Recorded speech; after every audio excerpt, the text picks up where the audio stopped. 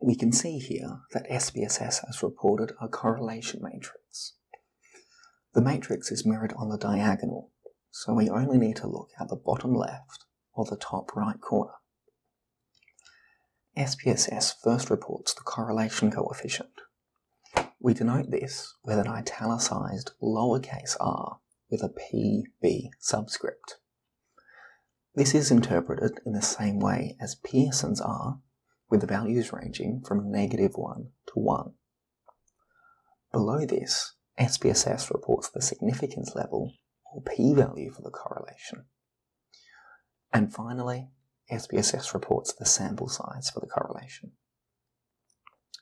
As only one point biserial correlation was performed, the results could be presented in a statistical sentence, such as, a point biserial correlation identified a significant positive relationship between gender and price paid for the album. You would then report the correlation coefficient and p-value.